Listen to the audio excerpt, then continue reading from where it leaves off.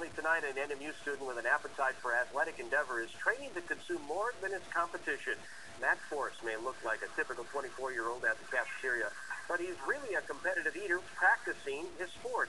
On the menu today was multiple trips to the Wildcat Den salad bar. He usually works out 3 to 4 times a week with low-calorie, high-volume foods stretching his stomach capacity. Next month, he'll devour mass quantities at an event in New Mexico, but he's already demonstrated the ability to feast like a beast.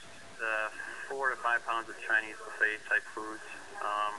Done 47 chicken wings, 5 brats in 10 minutes, 6 hot dogs in 12 minutes, half pound of green beans in 1 minute. And most of those were just training sessions, so they weren't even like competitive eating events.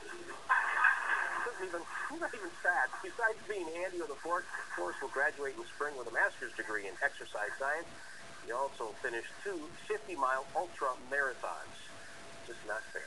Just not fair. Take it easy out there. Watch out for the kids while trick-or-treating.